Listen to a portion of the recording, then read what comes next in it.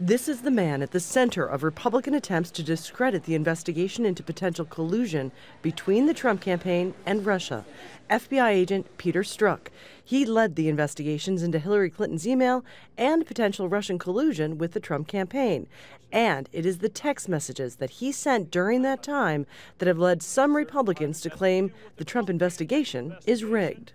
And you got another text from your colleague, Lisa Page.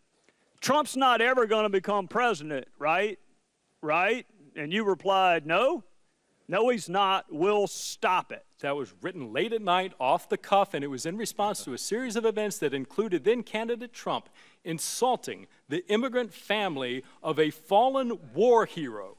And my presumption, based on that horrible, disgusting behavior, that the American population would not elect somebody demonstrating that behavior to be president of the United States. His text was to Lisa Page, an FBI attorney who Strzok was allegedly having an affair with, and one Republican congressman went there. And I can't help but wonder, when I see you looking there with a little smirk, how many times did you look so innocent into your wife's eye and lie to her about Lisa? Mr. Chairman, this is outrageous. The credibility of a witness Shame is always on an issue. Mr. Chairman, please, Have you Mr. Chairman, this is intolerable harassment of the witness. What's wrong with that? You need your medication.